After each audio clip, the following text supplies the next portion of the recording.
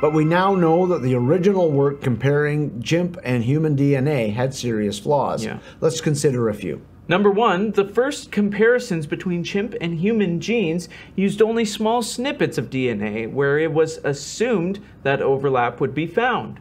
Let's use an analogy to understand the issue. Pretend that you have two different 1,000-piece puzzles and you want to know how similar they are.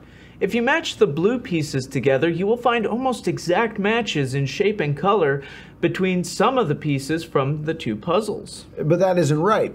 You have only compared a small portion of the pieces, so that's not a good indicator of how similar the puzzles are. And that is the problem. One study compared 97 protein coding sections of chimp DNA, but there are more than 234,000 protein coding sections in human DNA. So that's the first issue.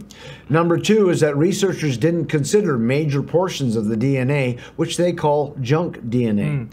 So-called junk DNA is part of the DNA supposedly left over from long ages of evolutionary processes, but we now know that there is no such thing as junk DNA.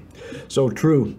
Recent studies have shown that the areas of DNA between genes guide numerous complex regulatory functions. For example, controlling the extraction of information from genes for the creation of proteins.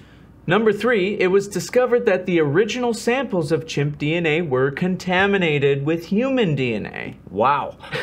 So there's evolutionary bias affecting how the experiments are set up, and now there's shoddy science. Right, yeah. Even a breath of a lab assistant can carry DNA and mix with the sample being analyzed. This is like someone mixing blue pieces from two separate puzzles and comparing them to a picture of one of the original puzzles. Today, proper DNA decoding requires that rigorous clean room procedures be followed. But the problem is even worse. The fourth flaw in the research is an entire set of genetic information for chimps didn't yet exist. Oh, well. So it was assumed that the chimp DNA samples could be mapped to portions of the human genetic information. Right. Think of the puzzles again.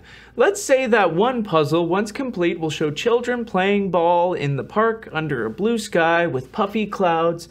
But you don't have the original box with the picture, so you don't know yet what the completed picture is supposed to look like. But since there are lots of blue pieces, you assume that they're for sky. Sure. So you take out a different puzzle box that has a picture of a blue sky with puffy clouds, but they're over a snow-capped mountain with forests.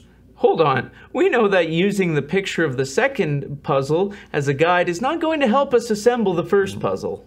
Yep, but that's what the original researchers did. Oh, wow. They assumed that chimp DNA would be like the human DNA when they made their comparisons. So the original study that claimed a 98.5% overlap between chimps and humans used a biased assumption. The researchers assumed that chimps and humans share a common set of DNA, and that assumption was based on the belief that chimps and humans evolved from a common ancestor.